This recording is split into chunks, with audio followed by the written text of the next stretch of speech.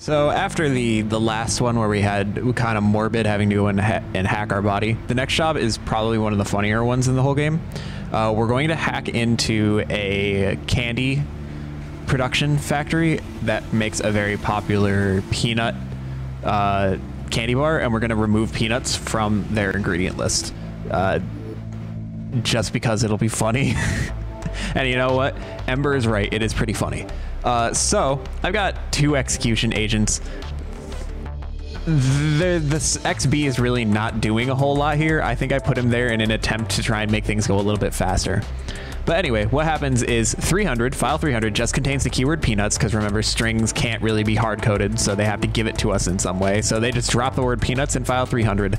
And then we have to go into file 237, which is 2 jumps in, pick it up, find the word peanuts inside the file, and remove it. That's it. And like they say here, the location of the word peanuts in the ingredient list is going to be different across each run. And it's there. They suggest you can use the arrows to see that peanuts will be located, like the ingredient list changes every single time. So we can't just dynamically say seek over 1, remove peanuts, and then call it. We actually have to find the word. So what XP is ending up doing here, he's just picking up file 300 and writing the word peanuts into XA for XA to copy in.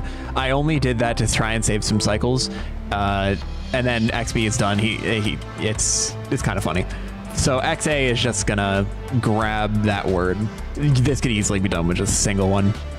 So XA is going to head on into 237. XB is going to do his only job and copy the word peanuts over to XA. And XA is going to get that word, and B is done. XA now has 237, now has the keyword, and is now looking for the word. We use this line, test if F is equal to X. So we're testing, was cocoa mass equal to peanuts? It's not.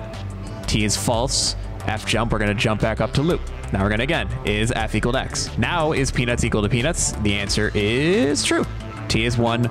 We are done. So what we're going to do then is we're going to seek -1. We're going to move our highlight back 1 more.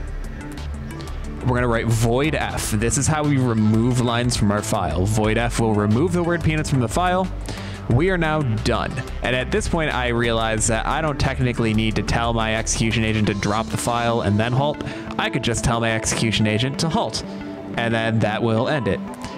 Little did I know I could even cut out the word halt as well, and that would also work. But I hadn't figured that out yet. And I could do the same thing with XB.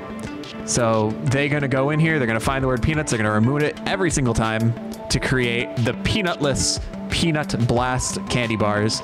And if you pay attention to the story of the game, they reference this for a while. And the chatter about it it's pretty funny. It's the kind of crazy thing, like a chaotic, like just pure chaotic thing that Ember has us do that really gives the game some of its charm. So I'll just let this run to completion. A nice simple job. I wish they all stayed this easy.